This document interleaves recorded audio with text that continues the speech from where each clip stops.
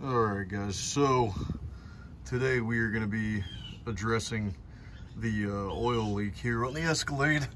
As you can see, it's coming from up here.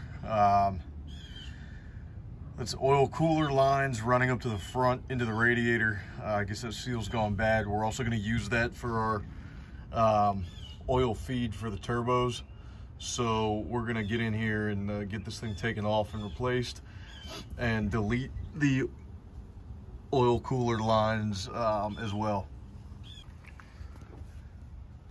All right, so I'm not sure we can see it from here, but basically the oil cooler is here on the side of the radiator. There's one of the lines, the other one's right down there. So we're gonna get rid of those as well, and they run down here to the side of the engine, right above the oil filter.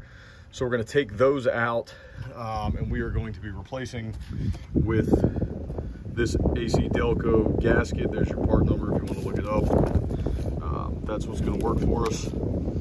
Obviously some ultra black Permatex, and then this from Motion Raceworks. I don't know if they have a part number on there, but anyways, that'll be our oil feed for the turbos. So we are going to get started here in a second, getting rid of these lines and getting this fixed up and the leak stopped.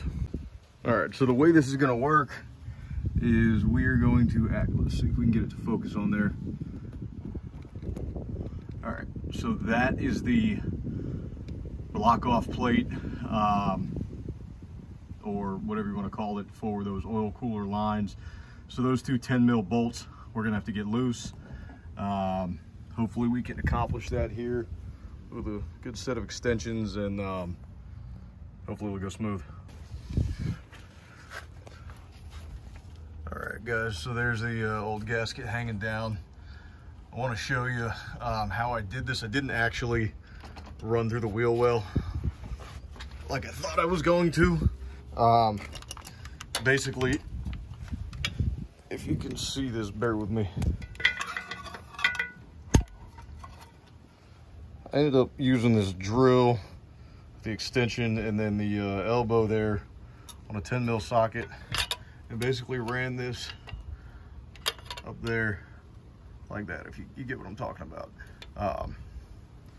And doing it this way seemed to be the easiest for me. So right now,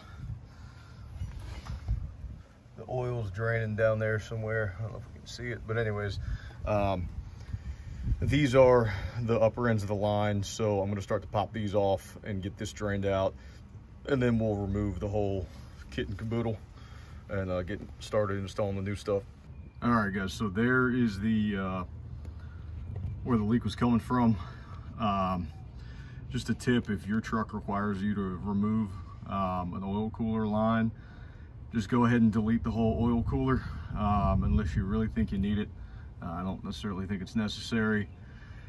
To get the lines out was a giant pain in the ass. Just don't waste any time. Plan on using a Sawzall. A heavy pair of scissors can cut the rubber part of the line that is up towards the front of the truck, but at the back you're going to need a Sawzall, because those lines wrap underneath the engine mount and run up to the front. You can't just pull them out.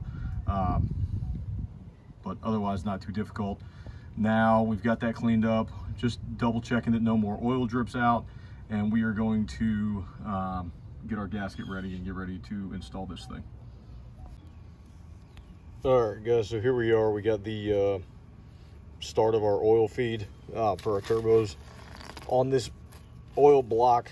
What we're gonna do is run this oil line off of it, and then up at the top of the motor run two oil lines, one to each turbo, and we should be good to go. But for now, this is all blocked off, so we can have this installed and ready when we're ready to start the installation of the actual turbos. So here we're gonna use our gasket, add the RTV, and get this thing installed.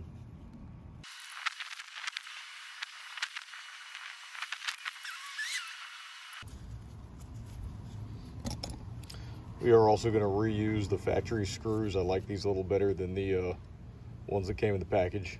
Alright guys, so she's in. Pro tip here, use the supplied hardware that comes factory bolts are too long. I put them in and tightened them all the way down, and they weren't deep enough, or they couldn't go deep enough to hold this thing tight. So be sure to use those. Now we're going to feed the beginning of the turbo oil feed line onto that nipple there, and then we should be done for the evening. All right, guys, so there's the oil line on. This is the oil feed. So here it is.